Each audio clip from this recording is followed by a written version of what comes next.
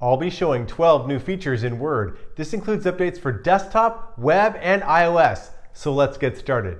The first new feature is merge formatting by default when you paste in Word. This has been a top request for maybe decades, and I'm gonna pull up a funny tweet that shows just how much people wanted this capability.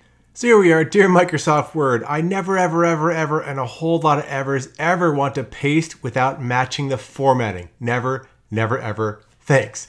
So if you are a Microsoft 365 insider, I'm going to show you how this works the wrong way, which has been the way it's been forever, and then how it defaults to what we think is the right way. So I'm going to select a bunch of text here, and it has a bunch of formatting on it. And I'm going to do Control-C to copy. Now I'm going to go back to Word Desktop. Now I'm here in Word Desktop and I have this document. I'm going to go and show you how it used to do the old default. So when I do Control-V to paste, you can see it looks wacky. That is not the way that I wanted it. So I'm going to show you what the new default is. In the File menu, you go down to Options and then choose Advanced. What they've changed is when you scroll down here, pasting from other programs. For decades, it's been keep the source formatting. So if you paste from a web page into Word, the formatting gets all wonky. But the new default is merge formatting. So it's going to merge that paste into the formatting of your document. So let's see what that looks like now. And this is the new default setting. Now I'm going to paste with the merge formatting default on.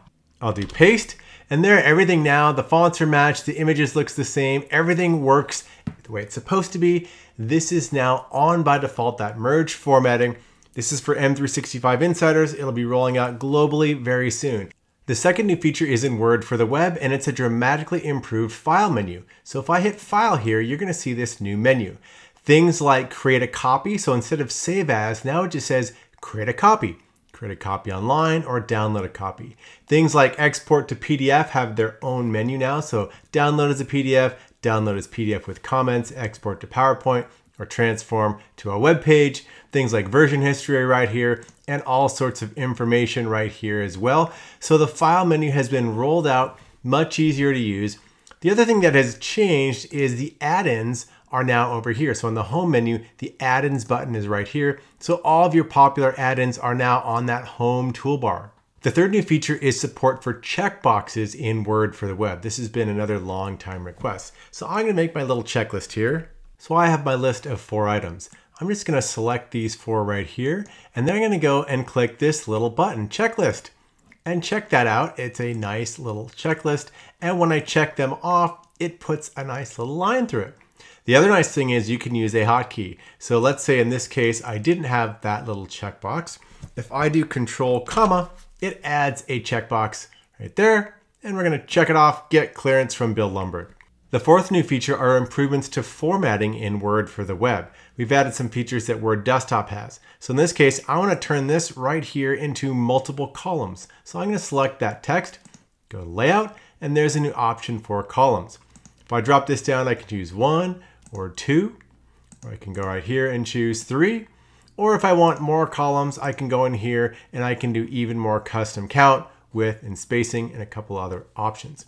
We'll just undo that. The other option is line numbers right here. So if I drop this down, I can choose continuous, suppress for current paragraph, or I've got a bunch of line numbering options right here. I can add line numbering, start at line 1, restart at each page. You can do all kinds of things. So we've added these capabilities in Word for the web as well. The fifth new feature is improved navigation options in Word for the web.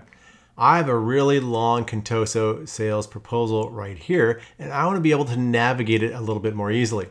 Right here is the little navigation pane widget. If I click this, I have the entire navigation pane. So if I want to go down here and jump down to what you get with Contoso, or right here, you can have all the navigation that you need. You also have searchability. So if I want to search for Contoso, there's lots of different options in here where it finds Contoso. I can do a find and replace. And this is just back to the headings navigation. So I hit back right there, the little navigation option widget pops closed. The sixth new feature is the ability to filter comments in Word for the web. So I have my next generation TPS report document here, and in the upper right, I will click the comments button right here, and this is going to open up the comments pane. You'll see this new little filtering widget. So I can drop this down, and right now it has active only. I might want to switch to resolved only. So now it has the comments that were resolved. I can switch back to active only. I can also go and say, where does it just mention me? Or I can reset everything, and then you can see the resolve comment appears at the bottom. The seventh new feature is a copy to document link under the file share menu. If I go to this new file menu, there's a share option, and there's a new copy link to this document. So if I choose this, it pulls up this link copied, and now I can just paste this into an email or into a Teams message or anywhere else, and I can give that to them. The eighth new feature is support for the editor pane in Word for iOS, and this is for E3, E5, or A3, A5 customers. So on the Home tab, there's the little editor button. I'll tap this, and it's going to pop up the editor pane. I can scroll down, I can do text prediction, I can do document stats, I can do all the other things that you normally do in Editor. The ninth new feature is table of contents in Word for iOS. So I'm going to go over to the References tab there, and I'm going to put my cursor down in this Contoso sales proposal document, and it lights up table of contents. So if I tap this, I have all these choices. I will choose custom table of contents, and very quickly, it's going to generate a beautiful table of contents for my iOS Word document, just like you get in desktop or the web. The 10th new feature is support for liking comments in Word for iOS. So I'm going to go, I'll tap a comment, and right there you can see the little thumbs up like, and I can click the thumbs up to like that comment from Ashley. Bill Lumberg is my hero. I'll like another couple of comments. So this is now just like in desktop or Word for the web or the Mac.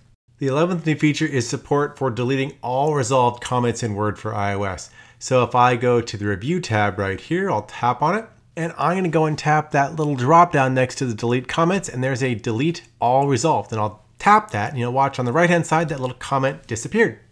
The 12th new feature is exporting to PDF minus the comments in Word for iOS. So right here, I'm going to go and tap the little TPS report in the upper left to drop that little thing down, scroll down, and tap on export and choose PDF. Now I'm going to choose where I want this to go in my file folders. I will tap on Documents, tap on PDFs, and then tap Export in the upper right. Now it's going to quickly export. I'll switch over to desktop and show what that looks like without comments. I've switched over to OneDrive for this account, and you can see there is that TPS report PDF that I just exported from iOS. I'm going to click this to open, and here's that TPS report, and there are not any comments. The comments were stripped out during the export. If you want to keep up with all the latest Microsoft updates and tips and tricks, subscribe to my channel, and then just ring the bell so you get all the latest videos that I post.